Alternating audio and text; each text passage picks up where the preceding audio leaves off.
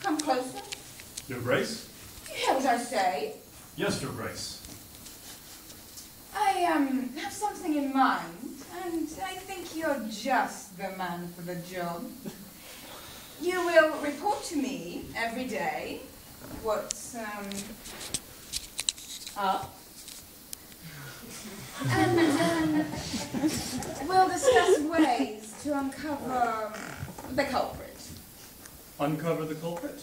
Yes, I'm itching to get my hands on the rascal. I don't understand. Well, a crime has been committed here in the palace. Richard Bolingbroke has been assassinated. Not assassinated, Your Grace. The pig died, sword in hand, finding a gentleman he'd insulted. Well, you know his assailant? Tell me I have sworn to pursue him. Look no further, Your Grace. I am the man. You, mushroom! Yes, Your Grace. I did it, and I'm glad. Hush! Hush! Nobody must know. I find no fault in you, personally.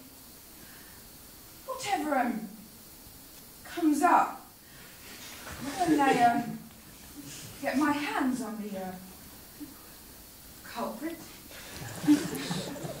That, enemies might say your promotion was a reward for, Sticking this pig? That's true. There's one way to save you. You leave for the battlefield tomorrow. Action at last. How can I ever thank you? Just tell me. No way. I have some dispatches for the Duke. You must come to my rooms and, get them. When? Tonight, after the Queen's soiree. And so no one will suspect. Take care not to be seen. I will, but I still can't get over it. You, I was so afraid of, now I feel I must reveal everything to you. Yeah. Do that tonight. No, hush. Someone's coming. Oh, that Abigail is everywhere. What do you want? Nothing. I was afraid. Oh, yes, now I remember. Her Majesty wishes to speak to your Grace. Very well, I'll go to her later. This minute, your Grace. The Queen is waiting. You can say to your mistress. I have nothing to say to anyone, except to your Grace, to whom I have given the orders of my mistress, and yours.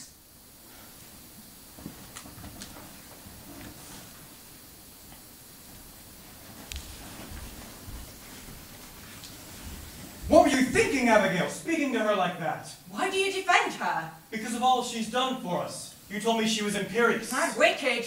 There, I said it and I say it again. You're wrong. You don't know how much I owe her. What? I told her about my duel with Richard Bolingbroke, and she generously promised to protect me. How much protection do you need? Abigail, I don't recognize you. What's all this emotion? Oh, it's the damn Duchess. What did she say to you? She wants to keep me out of danger. Keep you out of danger, I see. So she's sending me to the battlefield. What? She wants to kill you! And you think this woman loves you? I mean, wants to protect you? She does. Tonight she's giving me dispatches in her room. Giving you what?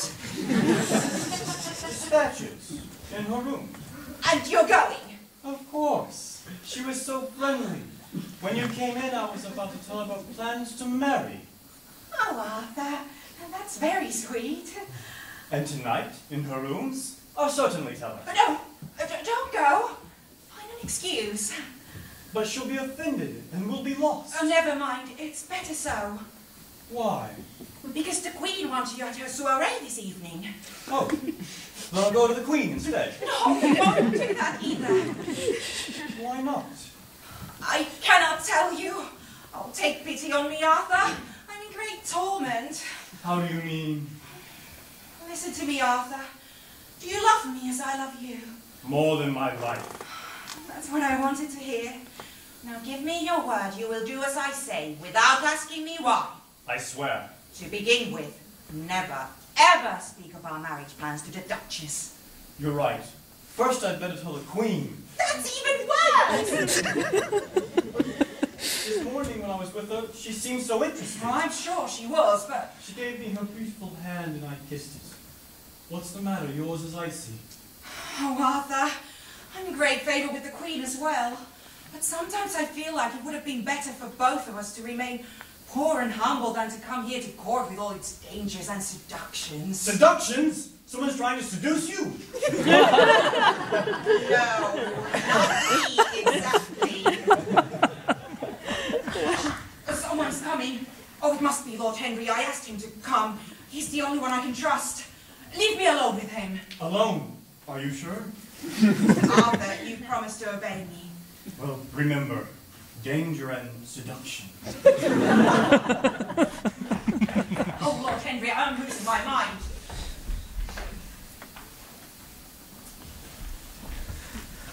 I hasten to pay my respects to the new favourite. I told you so. Yes, the Queen adores me, but help me before all is lost. What's the matter? Is it the Marquis de Torcy? Oh, yes, the Duchess brought his passports and the Queen signed them, but... The ambassador is deported? Did you know Arthur is? The Marquis is ordered to leave London? Oh, in 24 hours. Have you heard This is all the Duchess is doing? Oh, no, not just the Duchess. There's something even worse. Something worse for the Marquis? For Arthur! Deliver me from people in love. I'm talking to you about war and peace and the fate of Europe. Then I'm talking about me. Europe can take care of itself. Pardon me, my child. Ambition is self-centered, like love. You say the Queen has signed? Yes, because of some bill about her brother. The Queen has made peace with the Duchess? No, she's still furious with her, but she won't say why. Good. An explosion waiting for the spark. Did you remind her that if the Marquis is leaving tomorrow, there's no risk in seeing him today? Did you tell her that? I was thinking about something else. Very well. Let's hear about something else. Whatever it is. Well, this morning I was worried because the Duchess's ideas about protecting Arthur, that's nothing. There's something even worse. Some other great lady whom I cannot name. Poor child, how did you find that? Don't ask me. This other great lady also loves Arthur? And it's not fair. There are princes and dukes to choose from. All I have is Arthur. Oh, how can a poor girl keep all these great ladies off of him? The more the better. Two are less dangerous than one. How can you say that? When a great empire wants to conquer a tiny country, there are no obstacles. The country's done for. But let another great empire want the same country, and there's a chance. The two mighty powers watch each other like cats. They counter, they neutralize each other. The threatened country escapes, thanks to the number of its enemies. Understand? No! Arthur is in danger! The Duchess is expecting him in her rooms this evening after the Queen's soiree. Good, very good. It is not, it's very bad! That's what I meant. At the same time, this other person, this other great lady is expecting him to be with her at the same hour. But did I tell you they cancel each other out? He can't go to both. Well, he'll go to neither if I have my way. Well, luckily this other great lady won't know until the last minute if she is free. For reasons I cannot say. I see, she's being watched. Yes, and if she succeeds in removing our obstacles... Oh, she'll succeed. You can be sure of that. Then as a signal to me and Arthur, in front of everyone, she will casually ask for a glass of water. Which will mean I'm expecting you. Come. Exactly. I haven't told Arthur about the signal because I don't want him going anywhere. How does Arthur feel about all this? You mean, should I ruin his prospects? Especially now that he might be discovered and arrested. Or should I? Tell me. Leave it to me. The Marquis will have an invitation tonight. He will speak with the Queen. The Marquis. Don't worry, Masham is safe too. I'll prevent both these rendezvous. Oh, Lord Henry, I'll owe you my entire life. Hush now. Someone is coming. They mustn't see you. Go, go. I've already been seen.